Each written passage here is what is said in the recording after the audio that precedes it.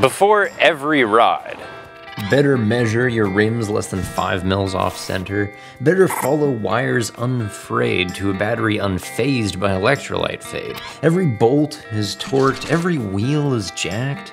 Before every ride. I propose a pre-ride check that takes 90 seconds on the fly.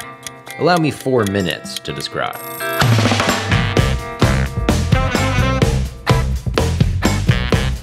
T-clocks. What the hawk is a T-clock? Just remember A, B, C, D, E, F, G. Air, bars, controls, drive, earth, fasteners, guy. Or gal. Air. Pressure. After that, I just have to finish using my tool.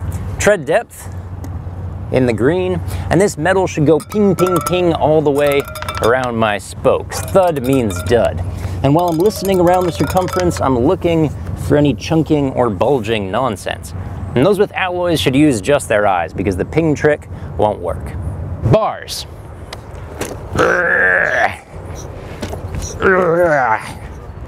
And I'm done.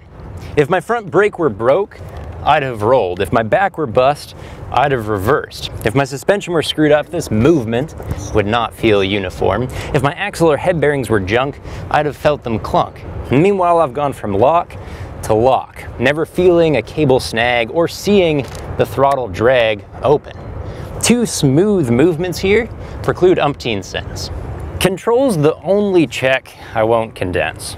Lights high, lights dip, indicators, and the brakes are lit. The levers are smooth. Clutch 2, throttle closes. Now here I'm the same as T-clocks, minus housings and hydraulics.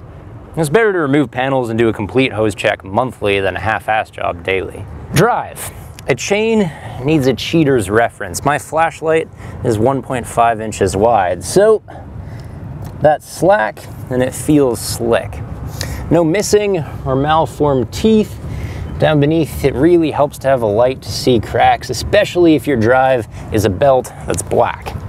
Next, earth.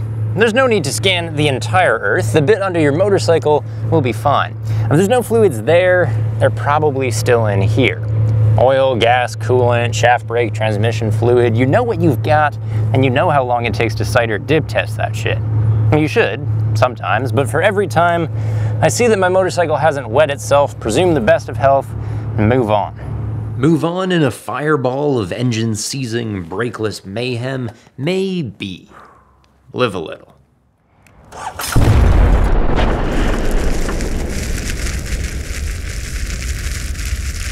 A, B, C, D, E, F, fastener. If you're immortal, then take the time to torque every bolt. If you're almighty, just feel for fastness. But otherwise, put a dot on the edge of every critical bolt. I can scan them all at a glance. Separated white marks means the bolt has migrated.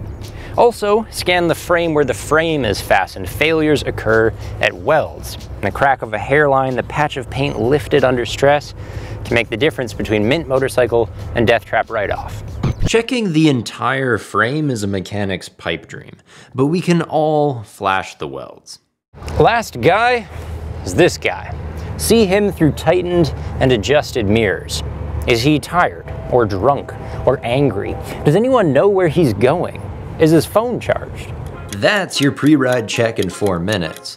Now we'll get it done in 1.5. Air, pressure, tread, ping, ping, ping around the wheel. Just use your tool in every possible way.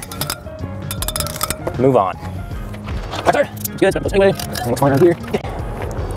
Bars. Oh, I don't really remember all the things that could fail here. Doesn't matter. If any of those things do fail, the right movement will feel wrong. Controls. Takes a little while to get all these focus points. Levers all feel smooth. Throttle snaps back. Thank heavens we're not checking hoses too. D for drive, chain slack, measures up beside the flashlight. Sprocket looks good under it. And earth. Everything looks dry. Even in the rain, we could check for rainbows.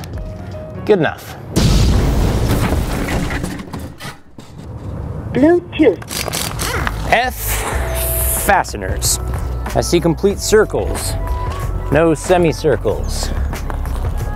I see welds, unfractured, and paint undisturbed. And I see this guy, tightly, clearly, and he looks ready to ride. A, B, C, D, E, F, G, air bars, controls drive, earth fasteners, guy. In no way an exhaustive inspection, but the safety check that is doable is formidable. Thanks.